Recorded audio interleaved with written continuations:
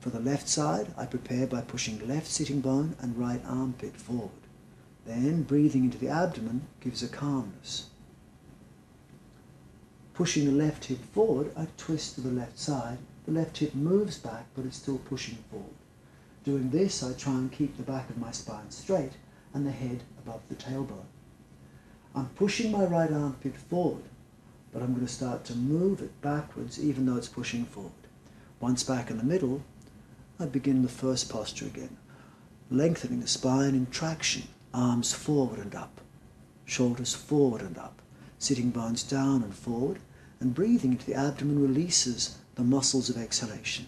Breathing with my diaphragm, the main inhalation muscle, will reciprocally relax a lot of the muscles that we use normally for exhalation and firming the spine.